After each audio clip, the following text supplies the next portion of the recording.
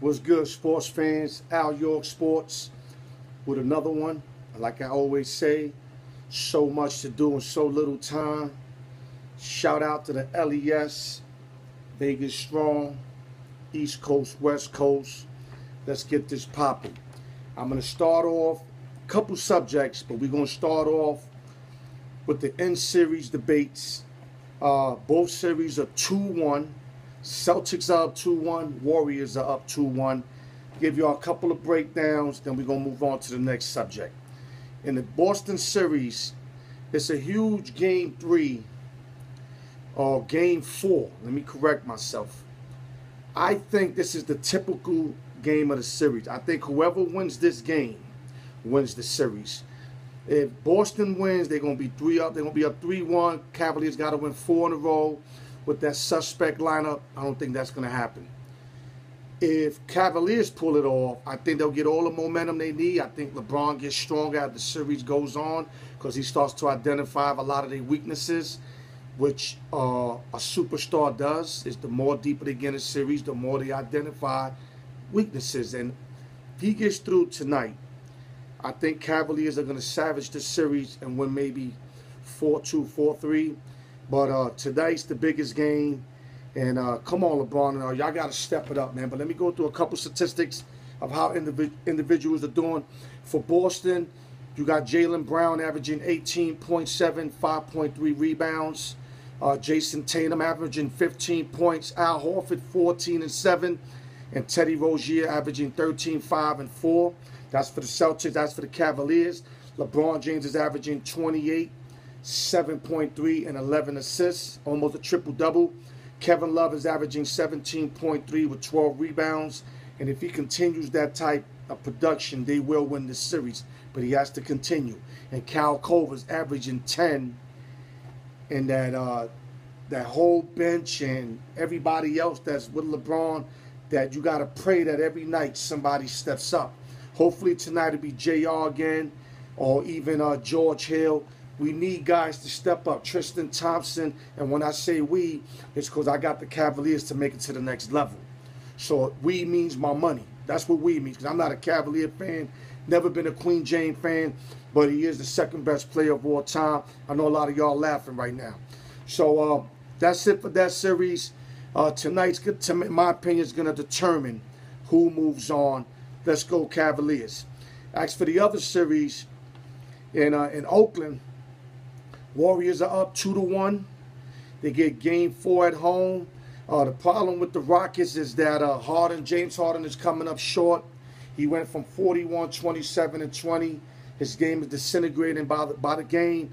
Chris Paul is averaging 17 points, but he's only averaging 4.3 assists. I remember when Chris Paul used to have his eyes closed and average about 7 assists. So that's killing them because they're playing a lot of ISO ball.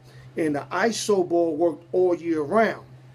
It ain't going to work against Dub Nation because they got sneakily great defense. They got great Their defense leads them to their offense. So ISO is not going to be an answer. ISO might win the Rockets another game if they hit all their shots. See, that's the thing about ISO. You got to hit all your shots because you're one and done, basically. That's why Golden State, I love their chances because the ball keeps moving around, which gives opportunity for open shots, players moving around, or more possibility for offensive board.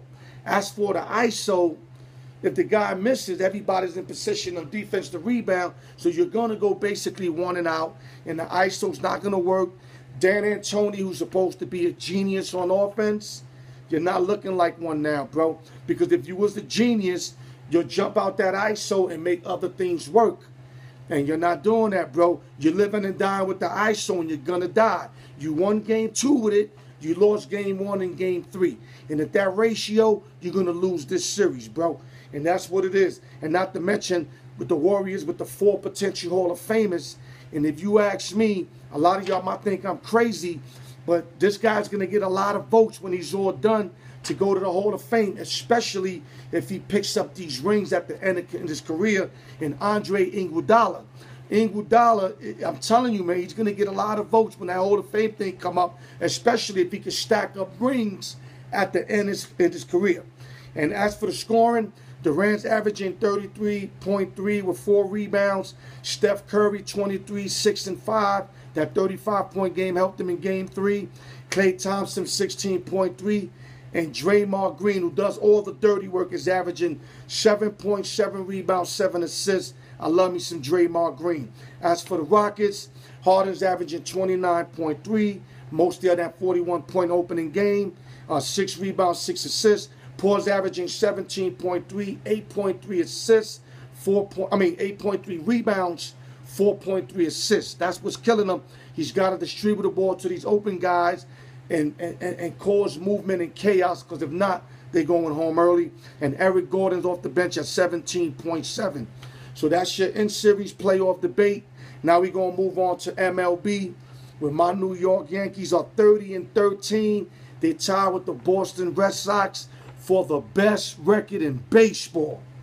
How you figure? I remember when there was 5-6, and all these Met fans, not that I'm trying to start no beef with the Met fans, because they've been real quiet, just like I like them, but they were talking mad smack, oh, they 5-6, and now we 30-13.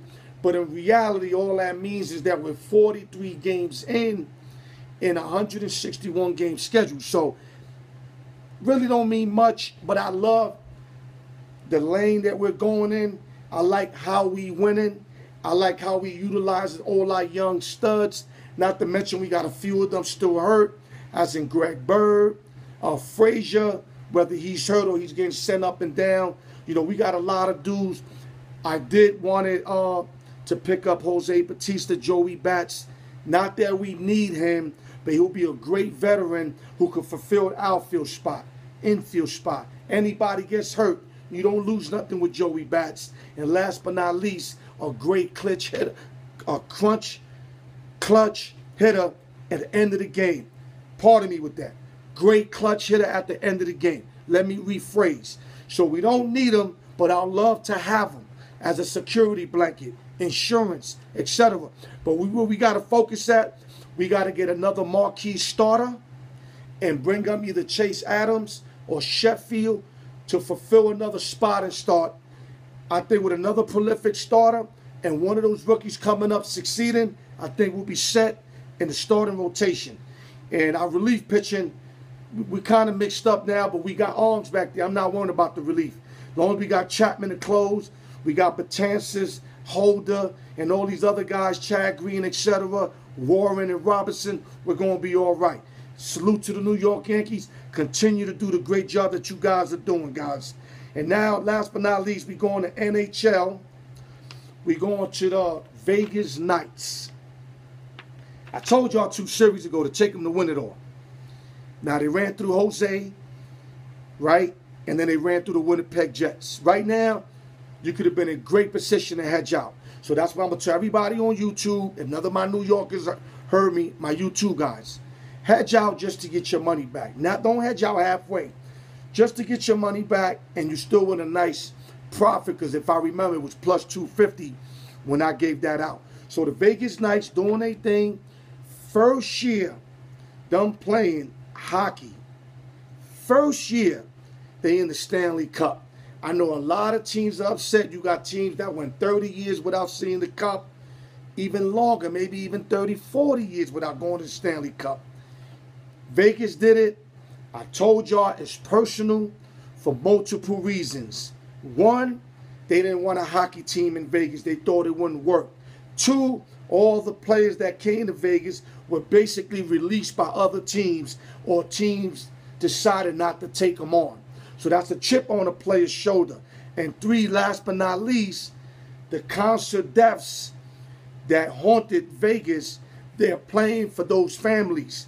So that's what I'm saying. These guys, I mean, if you didn't jump on them now, you still could take them to win the Stanley Cup, but you would have been in great position if you would have took them when I told you, because now you could have got what we call a free bet, which is you just put money up to get your money back from you taking them 2 series ago. So you lose, you get your money back. You win, you still win profit, because you could have got them at plus 250. And y'all know I ain't lying. Check the videos. All my work is on the videos. Just like I called Boston to come over on the Philadelphia 76ers. And I got Cleveland I'm waiting on. And I got Vegas Knights I'm waiting on to win it all. All that is in the pudding. All the proof is in the pudding. So now, Vegas Knights, let me go through they series. They lost game 1, 4-2. They won game 2, 3-1. They won game 3, 4-2. They won game 4, 3-2. And they won game 5, 2-1. They beat Winnipeg Jets 4-1. They are the fucking truth. Vegas strong. Let me throw it up. Vegas Knights. Vegas represented. Yo, I'm not even a hockey dude, dog. But this town is going crazy for what this team is doing. And salute to the hockey team, man. Vegas Knights. Continue to do what y'all doing. Now let me give y'all some bonus coverage. And I'm the fuck out of here. Alyork Sports. Let me educate y'all. On June 9th, my boy DEWAYNE Super BEAMON is having a bout against Habanero, some Mexican cat that's supposed to be nice. Mr. Stop Running BEAMON, fuck this nigga up, move him out the way June 9th, and go to your other fights, your other bigger fights, and get that main event. Because I told you, I'm coming out with you on your main event, dog. I'm gonna let these little tune-up fights go by. I'm gonna show up when you most need a nigga. I'm gonna be right there by you, dog. DEWAYNE Super BEAMON, Mr. Stop Running, my dude. And last but not least, my voice is gone, but I'm gonna keep pumping. The pickup show, we're gonna be on June 8th. I'm gonna give y'all all the exacts, what app to download, where to go to. But as of right now, we got a new home. Thanks to DOC that made that happen. Nick and company. I can't wait to meet the new family. They're 100% behind us. You're going to see a whole different ball game now. Because now we got help. I know what it is not to have help. I know what it is to be Michael Jordan. And I know what it is to be LeBron James. So when you get help, you learn to appreciate shit. So this new family that's going to provide us with that, all we got to do is do what we do. Do what we do, and they're going to take care of everything else. So like I told y'all, June 8th, Friday at 8 p.m., I'm going to give y'all all the specifics, y'all. All the specifics. Pardon my French today. Sore throat fucking me up, but I'm still going to get this work done. But that's what I do, baby. Alyork Sports, East Coast, West Coast, Vegas strong, LES. Like I said, baby, Alyork Sports. Love y'all niggas. Tune the fuck in. Let's get it, baby.